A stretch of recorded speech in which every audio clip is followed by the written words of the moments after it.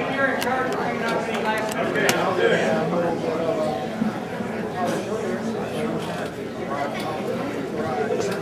Right through.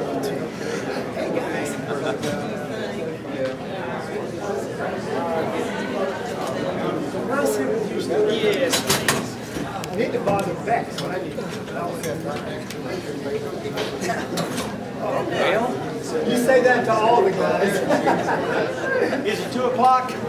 It's got to be close to Somewhere. Can y'all hear me without this, or you want me to use one of these things? Right. Use one of those things? You got to use one. You got to turn it on. How do you turn it on? I'm not very smart about this. At the bottom, there should be an on switch that says power. Here, try that. There. Okay. That looks like it works. Does that work better? No, that one doesn't work better. Turn the audio up and the power up. All right, we'll just do this. Okay, well, I want to thank everybody for coming out to the Organic Roundtable this afternoon. We're going to do things pretty much like we usually do, give these good lady and gentlemen a chance to introduce themselves, and I'm going to ask each one of them what they think the most significant event in the world of organics has been in the past year. Then we're going to go through a bunch of questions that you guys have submitted, and we'll kind of pick one person that's sort of a leader in that field and get an answer, and then give everybody else a chance to respond. If questions come to mind, or if there's something that you would like us to amplify on any given question, stick up your hand. If it's something we're going to cover later, we'll put you off for a little while. Otherwise, we'll stop and answer it. I mean, this is all about you guys, and we love sharing and learning from each other. But we can also have a little game that we play, the same thing that we do at our seminars at the nursery, and that is, if you didn't write your question down, but you don't want to admit that something's going on in your own yard, you simply stick up your hand and say, my neighbor couldn't be here this afternoon, but they wanted me to ask you about such and such, and we'll all know what's going on, but we pretend that we don't. I'm Bob Webster. It's a pleasure to have you here. I hope everybody's enjoyed the Festival of Flowers. I truly think it is bigger and better this year than it's ever been, and gosh, there's a lot of good stuff out there. Well, why don't we get started? And guys, first of all, and Judy, why don't give each one of y'all a chance to say a word about yourself, about your own businesses, about your publications, about anything that you would like to talk about. And John, why don't we start down at your end of the table? Okay, thank you. Good afternoon, everybody. So I'm John Bromwell, and did you ask a question about what was the most important thing, or is that for later? Let's do that next. Let's go through and just talk about who you are in case nobody recognizes you from the Ladybug bag. Okay. It sounds like you on there. Well, Ladybug is our product line. It's a real nice line of organic gardening products. I created that a few years ago when I wasn't satisfied with what I was finding in the bags. So I created Ladybug, and if you ever try that one, you'll find out that it's consistent. You'll see a good, high-quality product in there. I own the Natural Gardener in Austin. It's, the Organic Gardener's headquarters in Austin, at least. And as a result of being an organic gardening center, we also teach out there. We have weekly classes, like Bob does, and we teach. We're a teaching facility. When we started, there was no good place to go see organics at work. So I built a place that you could come see, excuse me, the vegetable gardens, the herb gardens, the butterfly, all grown organically. So that's who we are. And this is my teacher. I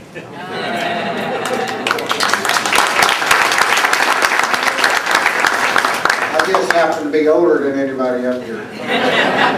The guru, maybe. Anyway, I kind of got started in farming accidentally. I grew up on a farm, my wife grew up on a farm, so we bought ourselves a little farm, actually 2 weeks before we got married. And I wanted to be a modern farmer, so I subscribed to the Progressive Farmer magazine. And in there was an article about the Colorado potato beetle, how it migrated into Texas and all the damage it was doing. So I went and looked at my potatoes, sure enough, beetles all over.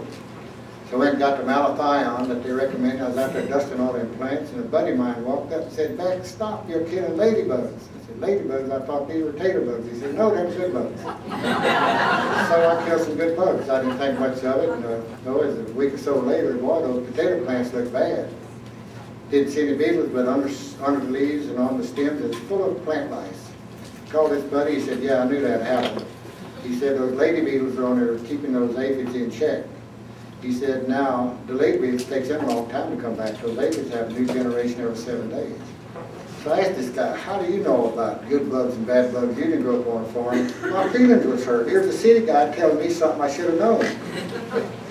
He said, I've been reading a little magazine called Organic Gardening and Farming. He gave me some copies of that, and I got to reading it, and it made so much sense. That's what my dad and my grandpa and all them were doing. They didn't know they didn't call it organic. So we became, I guess, the first organic farm in Texas, as far as I know, and then John got into it, and all these people got into it over here. Some of them probably before I did, but anyway, it's the thing nowadays. And when we went to something written about it, this little lady right here, she does all my books. So if there's anything spelled wrong in those books, I didn't do it. Speaking of books, when is the book on paramagnetism and all going to be out? It's at the publisher. Something for y'all to look for, Malcolm's latest work, carrying on the work of a fellow named Phil Callahan. And maybe if we have time later in the roundtable, he can tell you a little bit about it. But a very, very interesting property of a number of agents called paramagnetism. There'll be a whole book out about it, and it sounds like voodoo, but it really is science. Judy, go right ahead. I'm Judy Barrett. I published for 12 years a magazine called Homegrown, which grew out of various things I learned from both of these guys. I became an organic gardener out of fright because I went to the store and read the labels. And then I learned that it was just more fun, made more sense, and was a good idea. I have a book out now from Texas A&M Press called What Can I Do With My Herbs?, which is a result of having a little nursery where people were always saying, what can I do with my herbs? So I finally looked for some answers and found them. I have a new book coming out from A&M in the fall called What's So Great About Heirloom Plants. And so I hope you'll look for that. Thank you. I'm Stuart Franke with Medina Agriculture Products in Hondo. We've been in the organic business since 1962, and we keep expanding and coming out with new products, primarily because someone else asks us, can you do this? Can you help us with this problem? Can you help us put this product together? And so that's one thing that I enjoy about a group like this. Get to visit with all of y'all, coming by the booths, hearing your problems, hearing your interests, finding out what you need. So that's the way we learn to come out with new products. We're involved in a lot of new things now that are exciting that we can share with you later on. One of the things that we're doing now is we have an organic seminar in Hondo for certified organic growers. The growers that are putting up with the regulations and growing the foods under the certified programs. And in doing that, we learned a lot of things that we almost wish we didn't know. But a term came up, there's certified organic and there's Bob Webster organic. I like Bob Webster organic the best. Common sense organic. Yeah, I'm Bruce Deuley, and I've been gone 4 or 5 months, for those of you that listen, but I think I'm back.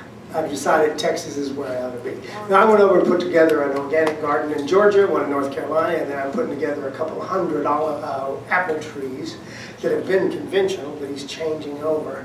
And I got to tell you folks, if you haven't been over there, we are so lucky where we are. Getting any organic products east of the Mississippi, there must be a law against it.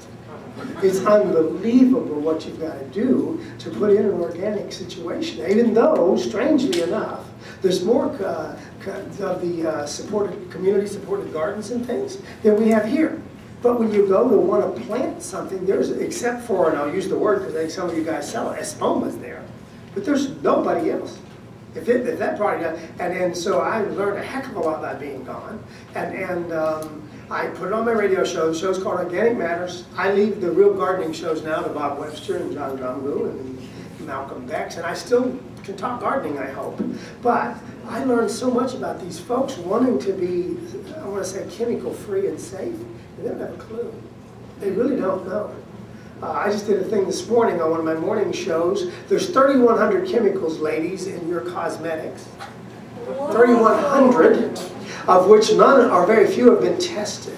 And they have what they call secret chemicals, because they're protected by some kind of weird law that says you don't have to disclose what's proprietary. It's a proprietary rights, and when you find out what the oxanes and the things are and the stuff you're putting on your face, I